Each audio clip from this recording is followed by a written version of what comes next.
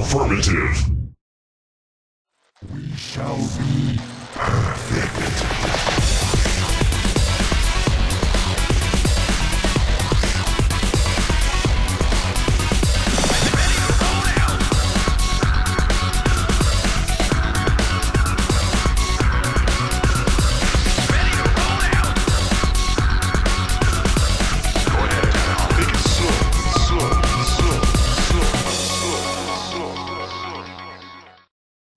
Stork v Hydra. Group B, Pathfinder is the map, and another freaking deciding game. And that may make me very sad. Oh, Stork, of course. Of course you're not wearing your glasses. Why would you? Why would you want to win in a tournament? Winning is not what it's all about, man. It's about losing. He knows the secret. Why you gotta do this to me, man? Yeah, but he is going up against freaking Hydra. Oh. Okay, pull it together.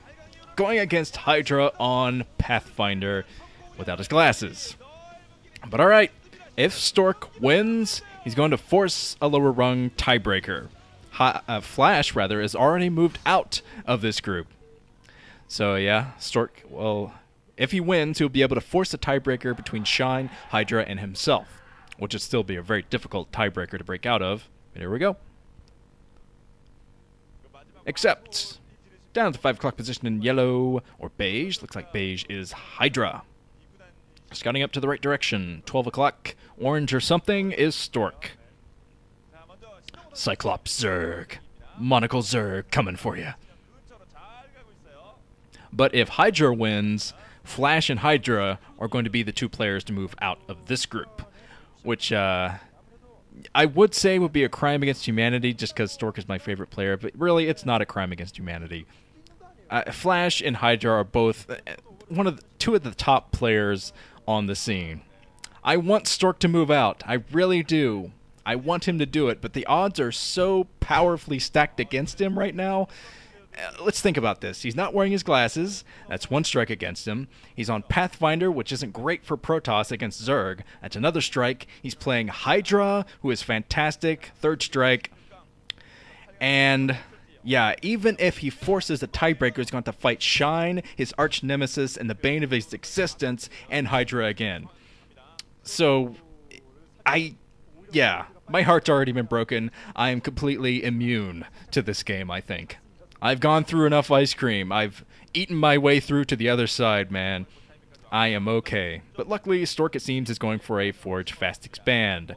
Let's hope he does. I don't know what's been going on in Protoss brains as of late when they think that going Gateway first is a good idea, but I haven't seen it work any of the times it's happened recently. That is what killed the game for CJ Entis against KT Rolster in the playoffs in the Pro League recently. That is what killed it. Both Movie and Harangue 2 went for Gateway first builds and got slaughtered. Now Movie, why would Movie go for a Gateway first build against Zerg? He's already so good against Zerg, why would he do that? I don't know. Since Coach Cho left that team, the coach reasoning, I just can't figure out the reasoning for some of the choices they go for. Alright, the Nexus is up for Stork. He put down his Forge first, so he's going to be able to put down a cannon to deal with the initial Zerglings. And Hydra decided to expand out for his second base. He expanded outwardly for that base, and it's good for a Zerg player to kind of do this, to go for the third base kind of in an arc circling the Protoss player. So if the Protoss goes for one of their other bases, they can just go through that little runway in the middle of the map, snipe shuttles, snipe Corsairs down through that area. Makes it a lot easier to defend something like that. The cannon and the gateway, I think, coming up for Stork inside of his natural expansion. Now, I often take a lot of predictions from Stork fanboys because I'm a Stork fanboy myself. I am very biased. Everyone knows that. But let's get one from a hardcore Hydra fan. Here's one from The Klon9 writes, Hydra is so good. He made me change races from T to Z. Wow. I think the best Zerg and Terran and Brood War face each other in this group. will be an epic match, and I pray for Hydra and Stork to move on, just to make this OSL more interesting and not too ZVT heavy. But it will be Hydra and Flash anyway. Laying it down. But yeah, I can't complain about Terran versus Zerg that much, because as I've admitted, Terran versus Zerg is my favorite matchup these days. It used to be Protoss versus Zerg, but Terran versus Zerg is so freaking interesting these days. So many things have been happening, the metagame's been shifting, Queens have become almost standard. I mean, how ridiculous is that? There are so many options for both players in that matchup that I just gotta say it, that Zerg versus Terran is my favorite matchup these days. I have a feeling that Zerg versus Protoss will get there soon enough once Protoss has pulled their heads out of their butts, start realizing that they need to go for lots and lots of gateways, because it always works out when they go for lots of gateways and it never works out when they don't. So yes. I've been thinking, I was researching PVZs on this map lately as Stork is trying to get in there, find the next building, find the lair, and whatnot. I'm not sure if he was able to scout that third base or not. Well, technically the second base, I guess, up at the 2 o'clock position to see if the lair was up there. But if he hasn't seen the lair yet, he might end up putting it, oh, the Hydralist den coming up, and see if Hydra does it. He gets rid of the scout, meaning he'll be able to push the front with Hydras. But he went for the lair first. So I think it's going to be a drop play from Hydra. Yeah, he went for the lair first, meaning he's going to try to get those drop upgrades going. Could be a slow drop, which would be absolutely ridiculous. And it's actually... looking at PVZs in the past, Protoss players, for some reason, don't check to the back behind their bases looking for drops like this. So this could definitely hurt Stork a lot. And Stork is going for his robotics facility first, meaning he's going to try to do Corsair Reaver. And I was going to mention this just a second ago that, yeah, I've been looking back on the PVZs on this map, and almost every time that a Protoss player has gone for Corsair Reaver, they failed. Because it's just inviting the Zerg player to build lots and lots of Hydras and bust down their front door, or drop, like I think that Hydra is going to do. That lair could have been for a fake out, but I'm not even sure if Stork saw the lair. No, the Overlords are in position. Yeah, Overlords in position to drop Zerglings and Hydras inside of that main. So this could be bad times for Stork. He is teching up, meaning he'll have fewer troops on the low ground. Stork sees this, though. He sees this. He sees the Overlord going to drop Zerglings inside of his main. I think he sees this. He's not pulling back with his troops, I don't think. I don't see the troops coming back yet for Stork. Yeah, he was fending back the Hydralist outside of his front, but now he's got to deal with these freaking Zerglings inside of his main. Kind of a cheesy play from Hydra, but this could end up working out great if Stork can't get enough cannons inside of his main. Now, Stork has got to just cannon up his main, because this is what Hydra is going to be focused on. He's going to go right for the main. And since Stork was teching up so much, he's just not going to have the troop on the ground to deal with this. Yeah, so Stork, he's got to take down Overlords. That's what he's trying to do. Yeah, I think he should probably focus on the Overlords that are to the southern side of his bases. Not sure if Hydra's going to be able to drop too many more troops inside the main until he gets the speed upgrade for the Overlords, which is probably what he's working on right now. He doesn't have any more Overlords set up for a slow drop. So he is probably working on the speed upgrade now to drop even more troops inside of that main. This is going to be a nightmare for Stork if he doesn't cannon up. He's trying to cannon up, trying to build his observatory just in case Hydra goes for lurkers or anything to drop inside the main. That could be a nightmare too. So he is thinking ahead, but going for a Corsair Reaver build puts you at way fewer units than you need to fight back a big Hydralist attack like this. He's going to have to be very lucky with these Scarabs. Once Hydra has the speed for his Overlords. Stork spots this, but he hasn't been able to do anything about these Overlords dropping inside of the main. Here comes a big attack now from Hydra. The Reaver crawling. I don't know why this Reaver is crawling inside the main. Stork needs to pick that up, get it to the front lines, because his army is so small. Luckily for him, the probes are very good against Hydras. If he can't get back here with the right amount of Scarabs, might be able to do this. The Corsair is taking most of the hits as well. So Stork, if he focuses, I think he's going to be able to defend this. He's got to focus, though, keep that Reaver alive. The Reaver's got to be alive. Oh, man, so Stork taking out most of the troops. It looks like he's going to be able to clean this up. I think he will be able to clean up this attack. Somehow. I don't know how. but fighting back with the probes. He's fending this back, but the observers are pointing out that he isn't able to mine from his main while he's doing this. So yeah, just going for Corsair Reaver again. He's got to pull in with his Reaver and keep every Reaver alive. If he loses a Reaver, this could be it for Stork, because he needs those Scarabs to fight back this huge attack from Hydra. Hydra coming in now, trying to focus down on the Reavers. Stork picks up the Reaver, though. It's excellent micro from him. But oh, he loses the shuttle, meaning the Reavers are going to go down. Yeah, both Reavers go down, and that's going to be a very big loss for Stork, because I think he's still only working from one gateway. Might have actually built a couple more inside of his main, but he can't afford too many more because he techs so quickly to these Reavers. Yeah, he has 2 more gateways, but only 2. He needs about 5 or 6 to fight back this attack, I think. It needs a pretty substantial ground army if he wants to defend against Hydra's attack. But yeah, he's trying to build more cannons to help himself out here a little bit. Obviously, he does not have the Zealot speed yet, so he's using those kind of meat shields for the Scarabs to come in and clean this up. To Stork's credit, he is still holding. He is still holding this.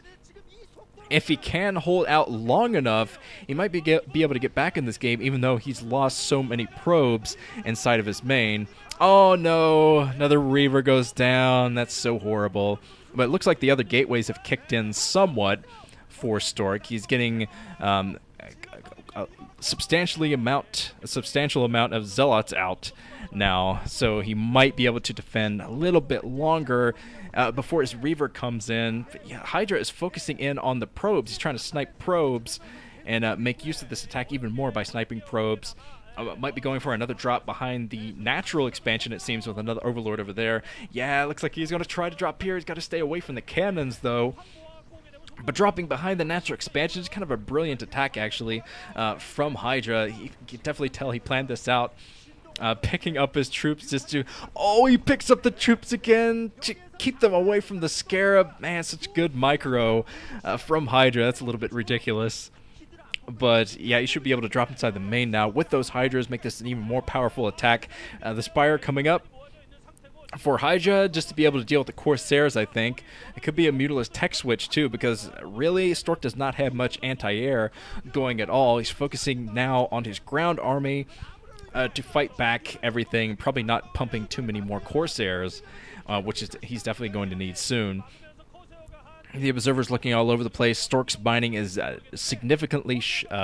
yeah, he lost a lot of probes in that attack, a whole lot of probes. He had to pull a lot off the line to help himself attack as well. So Hydra looking for another opportune place. Oh, this is a Mutila's tech switch from Hydra. He built Mutas, and now he's going to try to go in with the Mutas to take down the Reavers, making his Hydralisk more effective.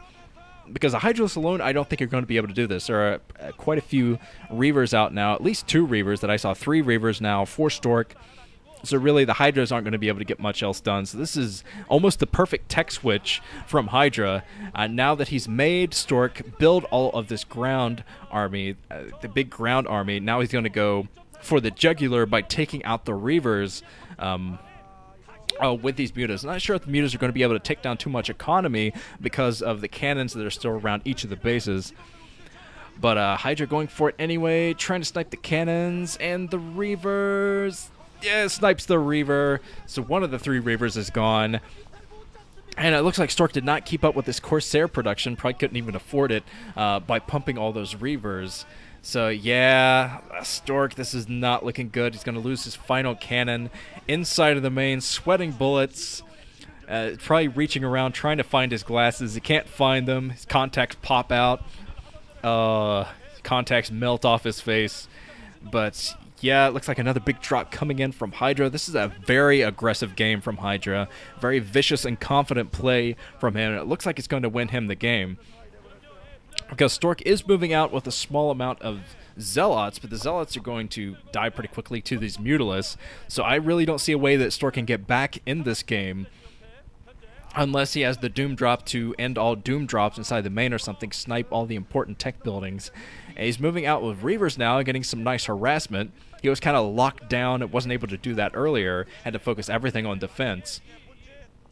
So this is what Stork wanted to do. This is what all Protoss players want to do with Corsair Reaver on this map, but it seems that every time they go for it. It does not work out because of the Hydras. Yeah, Hydra, pumping Hydras. Hydras inside of that main still. Probably going to be cleaned up. There are plenty of Zealots in there to clean that up. So Stork trying to take down more drones unsuccessfully. Dud Scarabs, it seems. And he's trying to transition into kind of standard play by pumping these Dragoons. Protoss usually gets Dragoons at this point to fight back Lurkers, stuff like that. But, yeah, Stork is going to have a tough time coming back. The longer he defends here, it doesn't even matter how long he defends. He's just lost so many probes, so much economy. Yeah, I think the Reaver got quite a bit off on that one Scarab. Not much on that one. And the Mutalisk pulling inside the main now. The main is going to die. Stork cannot defend that main anymore. Just because of the dual-pronged attack coming in from Hydra, the Exhale from Stork. Stork, why you gotta do this, man? Why you gotta do this to me? So the main, going to be destroyed. Stork can do nothing, but he's trying to hold out. GG. And I fall over dead. Okay, I'm alive again. Hydra taking it with a very good play. I have to give credit to Hydra there. That was a great plan. Great plan, great tech switch. Everything worked out perfectly for him in that game. And yet again, Corsair Reaver fails on Pathfinder. Why? So, okay, let's move on to Group C. My heart will go on. Okay, Group C.